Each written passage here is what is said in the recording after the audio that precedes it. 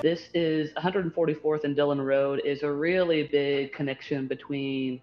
Thornton and other communities to the east of I-25 to get all the way to 287 and Boulder. And so that was one of the biggest challenges. How do we get in front of people early enough so that they have a chance to give their input and we can incorporate it into our design in a manner that makes sense? But it was also really providing a lot of support to Catherine Langdon, who was the Broomfield project manager, just on utility coordination, working with the individual property owners who fronted the corridor. It's not until you go out and actually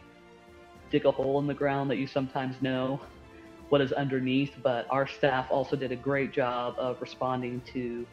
requests during construction to redesign, tweak some of the aspects, especially all of the underground